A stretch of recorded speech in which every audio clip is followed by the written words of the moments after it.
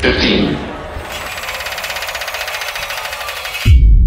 Hi everyone, thanks so much for having me. I have to apologize in advance if there's a slightly weird sound while I'm talking. I'm in Hollywood, which sounds very glamorous, but I there's a massive building site right next to where I am, so slightly less glam than it sounds. So if you're hearing a weird sound, I apologize. There's nothing I can do about that. I'm also very excited that Dorian Lynskey is one of the other speakers because I just read his most recent book and it's fantastic. So you should all read it. Um, yeah, so a lot of people won't know yet, but we now have a new kind of weight loss drug that works in a completely new way that produces an extraordinary amount of weight loss. The average person taking Ozempic now loses 15% of their body weight. For Mounjaro, which is the next in this class of drugs, the average person loses 21% of their body weight. And for the next in line in these drugs, Triple G, that will probably be available next year, the average person loses 24% of their body weight, which is staggering. And I'll never forget the moment I learned about these drugs and how conflicted felt about them right from the start. It was the winter of 2022. And you remember that moment when the world was just kind of reopening again after everything we'd all been through. And I was in an Uber on a way to a party. It was the first party I'd been to since the lockdowns began, however long before, more than 18 months before. The party was being thrown by an Oscar-winning actor. I'm not saying that just to name drop. It's relevant to what happened next. And in the Uber, I was feeling a bit self-conscious because, like a lot of people, I'd gained quite a lot of weight during lockdown and I'd been quite fat at the start. And I was thinking, oh, I was feeling a bit schlubby. And then I thought, oh, wait, this is actually going to be a really interesting party because almost everyone I know gained weight during lockdown.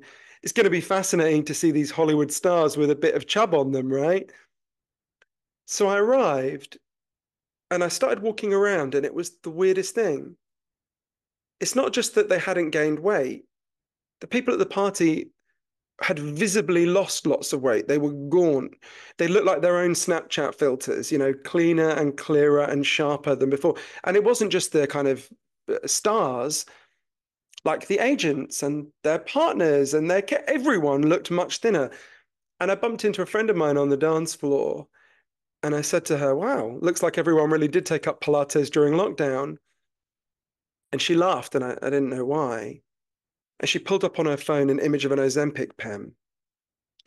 And as soon as I knew about these weight loss drugs and the scientific evidence that they produce a huge amount of weight loss, I immediately felt such a mixture of emotions. I thought, well, I'm older now than my grandfather ever got to be because he died when he was 44 of a heart attack. Loads of the men in my family get heart disease. My dad had terrible heart problems. My uncle died of a heart attack. I knew that obesity makes heart disease much more likely. In fact, makes over 200 known medical conditions or complications more likely, or indeed causes them. So I thought, wow, if there really is a drug that can reverse obesity, that's going to have a huge effect, right? Potentially a positive effect. But I also thought, wait a minute. I've seen this story before, right? About once every 20 years, a new miracle weight loss drug is announced. We're always told it's going to save the world. Millions of people take it, and then we always discover it has some horrendous side effect and has to be pulled from the market, leaving a trail of devastated people in its wake, right? I also was very worried about what this would mean for the progress we've made for body positivity. I worried about what it would mean for people with eating disorders. I just had so many concerns so quickly. So to research this for a year, I took the drug and I went on a big journey all over the world, from Iceland to Minneapolis to Okinawa in the south of Japan, to interview a huge array of the experts on this and people whose lives have been changed by Ozempic, by obesity, by this wider debate. I spoke to the biggest defenders of the drug, the biggest critics of the drugs, and people in between.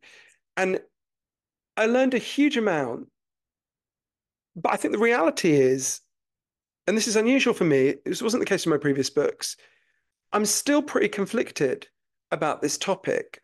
I think anyone who's telling you, yay, everyone should take them, or boo, no one should take them, I think is missing the more complicated and interesting and ambiguous situation in the middle where we're all going to have to weigh the benefits and risks for ourselves, all of us who are obese and overweight, which is a majority of British people and a big majority of Americans.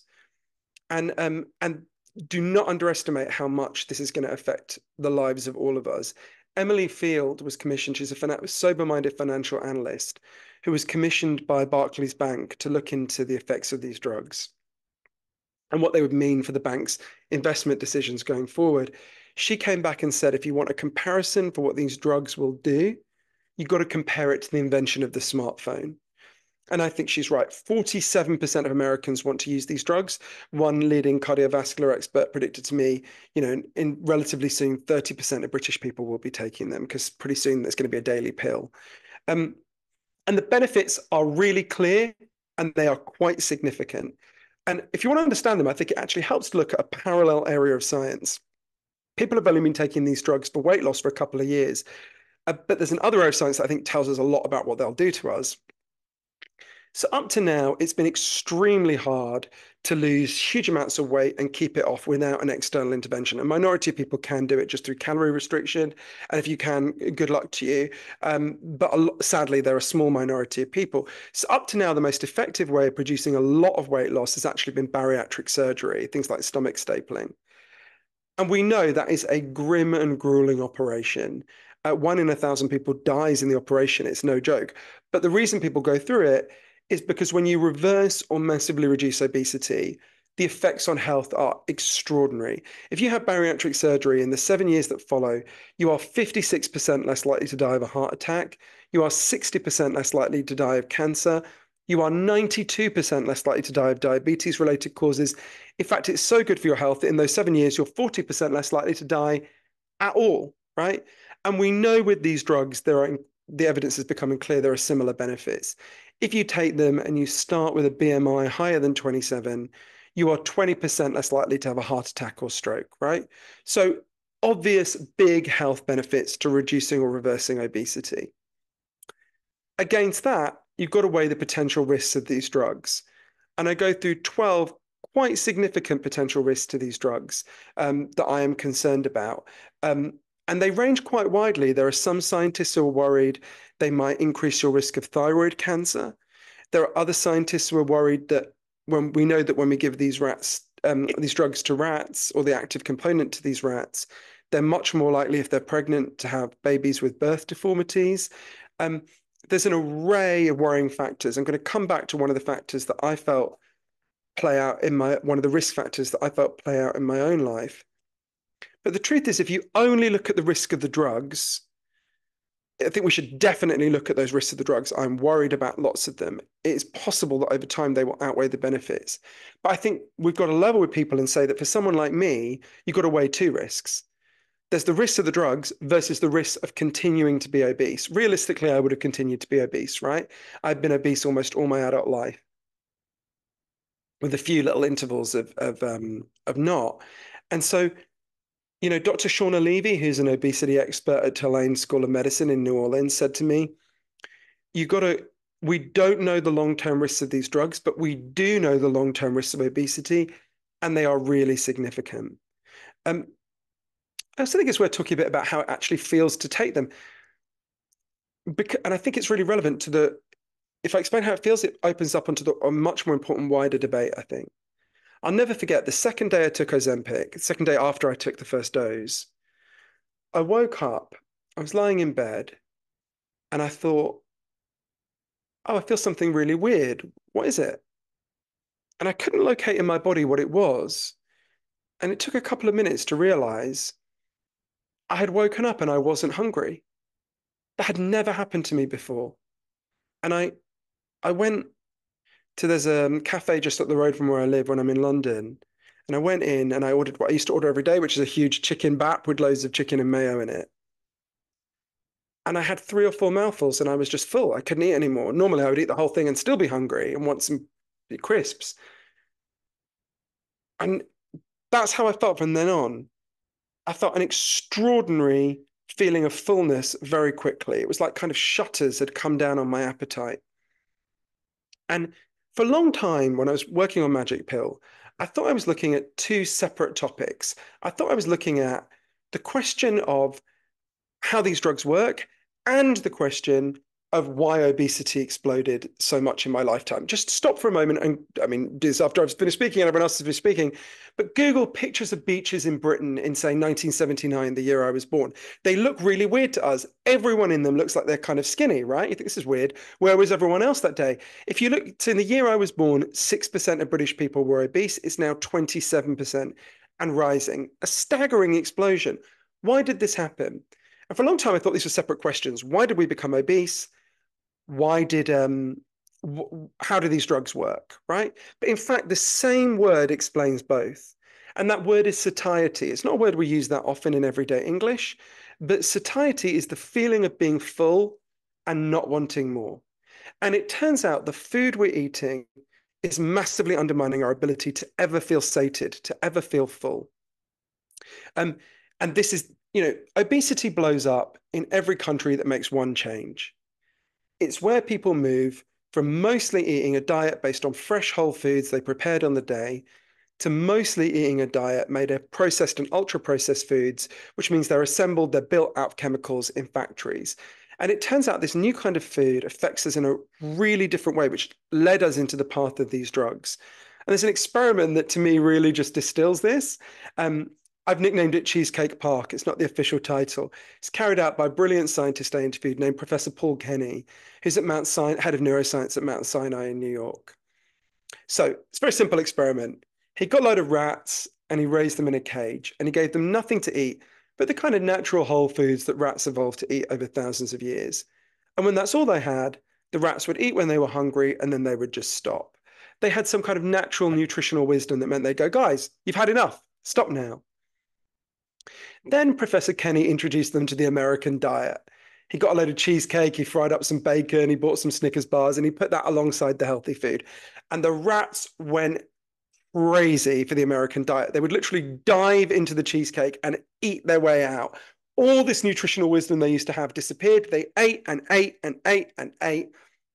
And quite rapidly, they were all severely overweight. Then Professor Kenny tweaked the experiment in a way that to me as a former KFC addict feels a bit cruel. He took away all the American food and left them with nothing but the healthy food again. And he was sure he knew what would happen. They would eat more of the healthy food than they had at the start, and that would prove that this kind of junk food expands the number of calories you eat. That is not what happened. Something much weirder happened. Once they'd had the American diet and it was taken away, they refused to eat the healthy food at all. It was like they no longer recognized it as food. It was only when they were starving that they went back to eating it. Now, there's a huge amount of evidence this is happening in humans. I go through it in the book. The kind of food we're eating is destroying our satiety. It's stealing our satiety. It's preventing us from ever feeling full. And what these drugs do is they give you back your feeling of satiety. And the mechanism by which they work is pretty clear. If you ate something now, your pancreas will produce a hormone called GLP-1. A GLP-1 is just part of the natural brakes on eating. It's basically the signal from your body going, hey, you've had enough, stop now. But that natural signal only stays in your system for a few minutes and then it's washed away. What these drugs do is they inject you with an artificial copy of GLP-1 that doesn't just stay in your system for a few minutes, it stays in your system for a whole week. And that's why when I went to eat the chicken roll in the cafe, I suddenly feel so full, right? So we know the way Professor Michael Lowe put it to me is these drugs are an artificial solution to an artificial problem. Processed and ultra-processed food dug this hole of hunger in all of us, and the drugs fill it, but at a cost. And there are many costs. And I'll tell you about one of the drawbacks that I experienced just quickly. I'll never forget the epiphany I had about this. I was in Las Vegas and I was writing about something difficult. I've been researching for another book, and quite painful. I was investigating the murder of someone that I knew and loved. So it's upsetting. And I went to this branch of KFC that I've been to 1,000 times. And I ordered what I would have ordered before Ozempic to make myself feel better. I ordered a bucket of fried chicken. And I ate one of the drumsticks and I just couldn't eat anymore, right? You can't overeat when you're on Ozempic. You would be sick. And I kind of realized in that moment, oh, A, how much I use food to manage my emotions, but B, what these drugs do is they radically interrupt your eating patterns. And what that does is bring to the surface for many people some of the underlying psychological drivers why they eat. I suspect that's why a significant number of people, although it's a minority, seem to be reporting becoming depressed on these drugs. It wasn't that bad for me, but I can see where it's coming from. There is a debate about that. Some scientists dispute it. But there's all sorts of things that are unexpected about these drugs. And my book is called Magic Pill because there are three ways these drugs could be magic, right? The first is the most obvious. They could just solve the problem, right? And there are days when it feels like that. My whole life I've overeaten, and now I inject myself once a week in the leg, and I don't overeat anymore. It feels like magic. The second way is much more disturbing. It could be like a magic trick. It could be like the magician who shows you a card trick while picking your pocket. It could be that the 12 significant risks of these drugs outweigh the benefits over time. I do not rule that out. The third way I actually think is the most obvious. Think about all the stories about magic that we grew up with when we were kids, right? Think about Aladdin. You find the lamp, you rub it, the genie appears, you get your wish, and your wish comes true, but never quite in the way that you expected, right? I think we're already seeing all sorts of very unpredictable effects of these drugs, some very positive. The US airlines just had a report saying they're going to have to spend a lot less on jet fuel soon because the population's getting so much thinner. Some really disturbing drawbacks. Think about eating disorders. I'm very worried about what's happening with eating disorders and young girls getting a hold of these drugs, which has already begun. But I think we need to know the stakes here are really high, right? Whether we get this right will determine whether lots of people live or die. Obesity is by many measures the biggest killer in our society. I believe this is a risky, rusty trapdoor that we're being offered. It's the only trapdoor anyone offered me. We've got to deal with the deeper underlying causes. But the stakes here are really high. These drugs are blowing up. We need to stop and think about the benefits and the risks very carefully before we leap into this. I hope my book gives people a chance to do that. Thanks so much for listening, everyone.